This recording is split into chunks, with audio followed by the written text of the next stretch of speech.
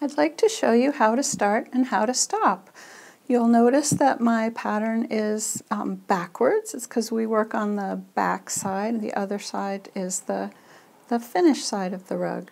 To start, you want to just start with a little short end sticking out of your punch, just about 1/4 inch. If you start with any more than that, you're wasting a lot of yarn.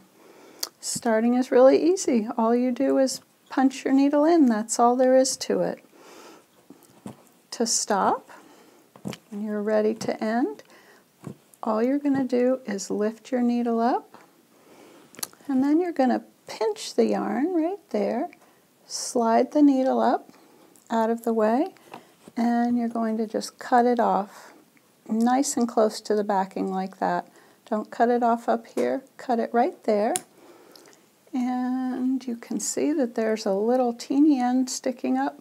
Just going to push it through to the other side. You'll see there's also an end sticking up where I started, and you're going to push that down as well with the tip of your scissors. You're not going to push it through here, here, or here. You're going to push it right through the same hole it's coming out of. As if it was a little worm sticking its head up out of its hole, you're going to push it right back down into the hole.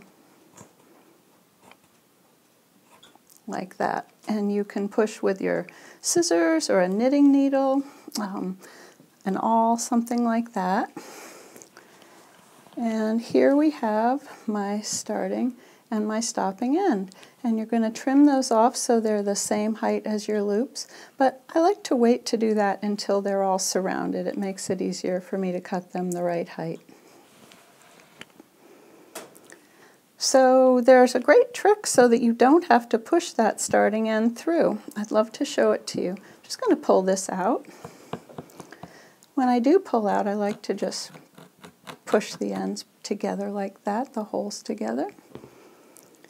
And the trick is called the thumb trick.